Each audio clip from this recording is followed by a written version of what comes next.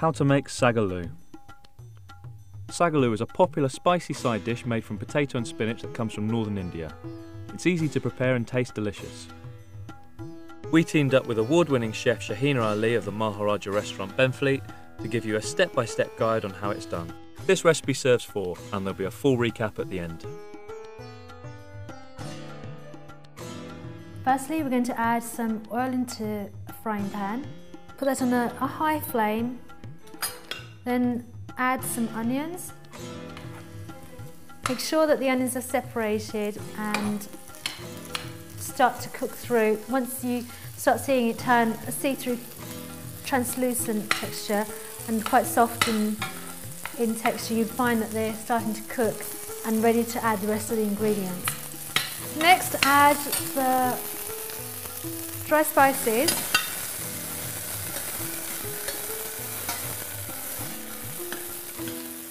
Including the chilli. Give that a stir. Lower the heat slightly to a medium flame so that you don't burn the dry spices. Make sure that all of the onion is coated thoroughly with the spice mixture. So then add the ginger and garlic paste.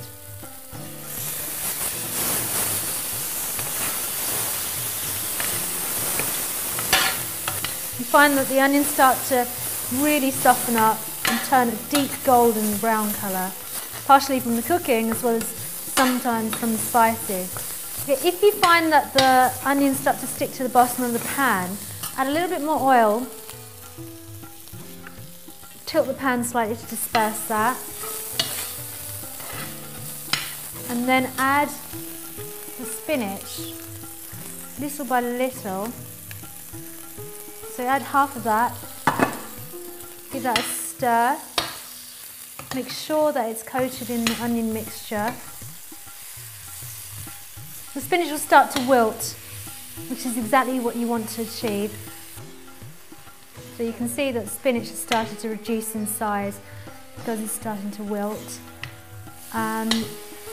When you see half of that spinach starting to wilt and release some liquid, you then add the rest of the spinach.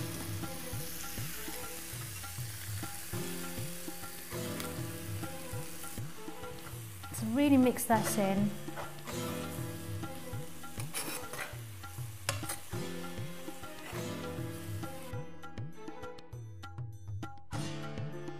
And at this point you've got a very wilted spinach mixture which is combined with onion and spices.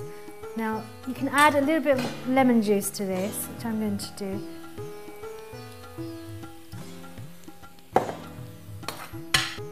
Once that's done, add in the potatoes. You could parboil the potatoes if you wanted to cook this much more quickly. So fold the potatoes and the spinach in with each other. And of course you can add more chilli powder to this if you want it much hotter. So all of the potato pieces should be coated in the spice mixture and each of the sides of the potato cubes should be golden and slightly crisp in texture.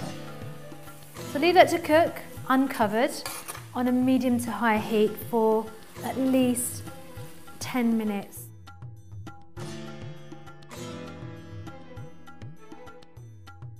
This is done now.